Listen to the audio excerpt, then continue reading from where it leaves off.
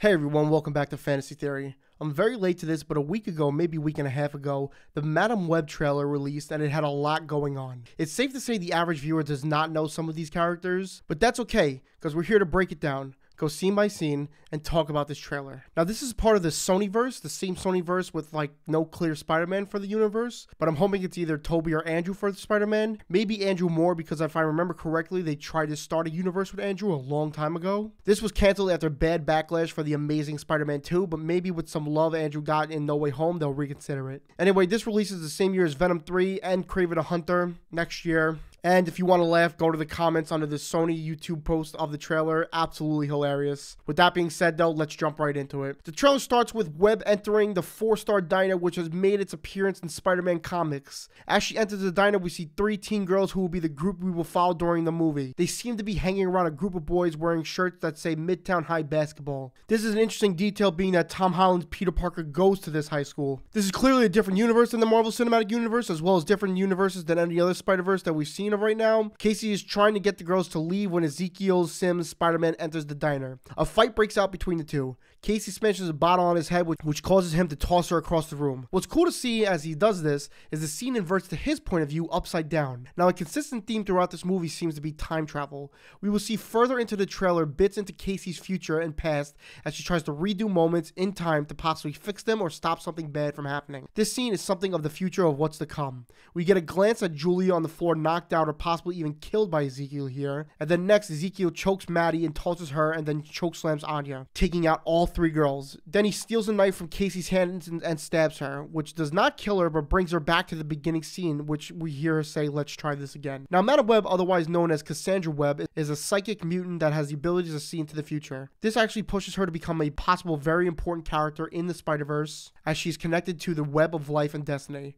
Now, we also get our answers throughout this trailer of just who these 3 girls are. Julia is Julia Carpenter, Maddie is Maddie Franklin, both variants of Spider-Woman, and Anya as Spider-Girl. Ezekiel Sims in the comics is a barefooted strange man who encounters Peter Parker, who has similar powers to Spider-Man.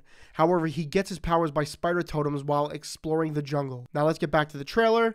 Casey is a paramedic in New York and keeps getting visions or glimpses of different events that occur in the future. Trying to save someone while working, she falls off a bridge and hits the water. In this exchange, we see a woman with a baby, not exactly sure who the baby is. Could be a Peter Parker variant or just an ordinary baby. What do you guys think? We also see her in the forest with a spider web in front of her and a hand that looks like it's covered in a Venom symbiote or a spider suit. Now we get Adam Scott playing a character we don't exactly know who it is yet. However, the rumors are that he's playing a young Ben Parker, which if he's playing Ben Parker, for all my Park and Rec fans, this isn't the first time he's playing a role with the character Ben. Casey's talking to a doctor when she says she sees the future, and then we see behind her an ambulance is hit by a truck. She's seen giving CPR to someone, and the scene flashes to now the person who is receiving CPR as a paramedic. Perhaps she's taking responsibility for his death because she saw it happen and did not know how to stop it. Next scene is a long train sequence with a barefooted Ezekiel attacking Maddie, Julia, and Anya, who were passengers on the train. It then starts the scene over with Casey yelling to get off the train, "There's a man trying to kill you." So what's clear to me is that Casey is having visions of the future but is trying to redo those moments in time to prevent what she sees happening from coming true. All the girls are now in the woods, I'm assuming after one of their fights with Ezekiel. Cassie explains that Ezekiel was with her mother in the Amazon when she died while researching spiders. There's a picture of them on the back of the photo. It says Constance and Ezekiel, Peruvian Amazon, 1973. In the mother's notebook, there's a drawing of Spider-Man and some writing that describes the characteristics of the spiders. The gang realizes that Casey is connected to all of them in some way. Casey lives in Anya's building. Casey was the paramedic when Julia was walking in the hospital hallway, and Maddie almost was hit by the ambulance driven by Casey. We jump next to seeing the girls fighting in their suits. Julia is in an almost exact black and white Spider-Woman suit. Maddie is in a pretty cool Spider-Woman suit with the mechanical arms attached, and Anya in her Spider-Girl suit. However, we can only see so far through her eye goggles like in the comics. Casey believes Ezekiel can see into the future, as well as we can see Julia striking an older looking Ezekiel with some weird gold-like beams. We get a better look at Ezekiel's red and black suit, which I have to say is pretty intimidating for a Spider-Man variant. Ezekiel is seen attacking the group again, and there is a chase between him and the group in an ambulance, which actually looks pretty cool.